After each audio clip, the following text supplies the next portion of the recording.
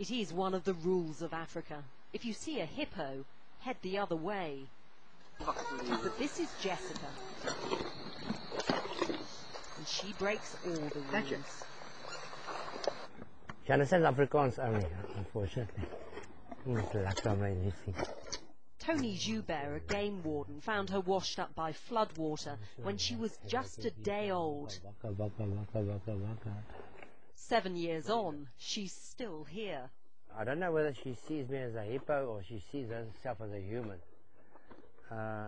All I know is that there's a fantastic bond I've never had with any other animal my whole life. I raised elephants and buffalo and lions and that stuff, and I've never had something this close, never ever. Jessica spends her days lazing in the sun and cooling down in the water, with Tony and his wife on hand to deliver refreshments. Weak, sweet coffee, twice a day. Then there's the afternoon snack with the dogs. And if Jessica is still hungry, she knows where to go. A short walk to the house, where a closed door doesn't stop her.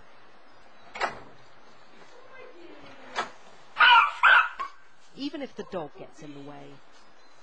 She's already broken a sofa and a bed inside, so everywhere but the kitchen's off limits. But the kitchen's her favourite place. Jessica sees herself as our child.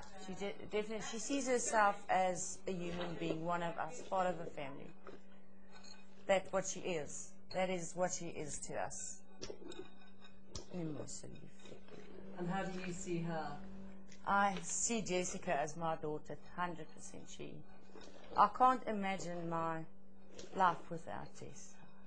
And Jessica seems happy to stick around. It's one thing to tame a hippo in captivity, but what makes Jessica so remarkable is that she's free to leave at any time. Further along this river, there's a pod of wild hippos, and Jessica likes to spend time with them, but she always comes back here, probably because she knows she's onto a good thing.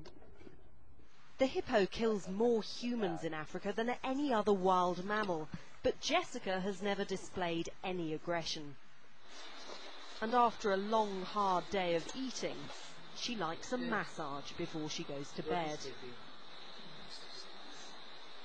Hippos live into their 40s, and Jessica is expected to mate and breed, so there could soon be another hefty pet here, curling up with the dogs to go to sleep. Emma Hurd, Sky News, Hoedspruit, South Africa.